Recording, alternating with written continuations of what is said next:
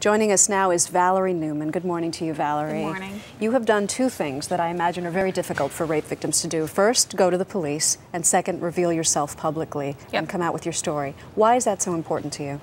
I think there's a big problem, and I think it needs to be resolved. I think there's problems with the legal system.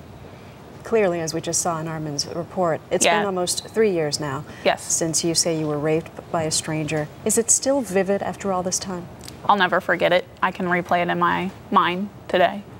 I don't think it's something you can forget.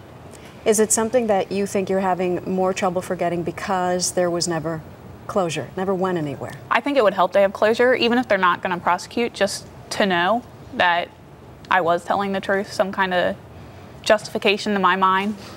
Now, you've admitted that you had too much to drink that night, and because of that, prosecutors decided not to go to trial with this. They've questioned your memory of that night, saying that you can't even remember if it was consensual. How do you respond to that? I don't think it's right. I think you should be able to drink. I don't think because you drink, it's a written invitation that someone can rape you. I did say no in the beginning before I had passed out, but I don't agree with that statement. That night of your rape, you gave a sample which may contain the suspect's DNA, but that rape kit was never tested because the prosecutor, as we heard in Armin's report, said that it's a judgment call. He doesn't think this case is winnable even if the rape kit is tested. What's your response to that? I'd still like my day in court. I'm willing to go through that. If I don't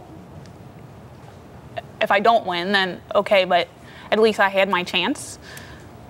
Did you tell them this? Did you say, look, I don't care if I don't win, just let me go to court and let a jury decide? Yeah, that day when I went into the DA's office and they told me they weren't going to try it, I begged and pleaded and cried and, tried to persuade them that this is something I really wanted to do, but they just told me it wasn't going to happen. And in the meantime, they weren't even willing to get the rape kit tested.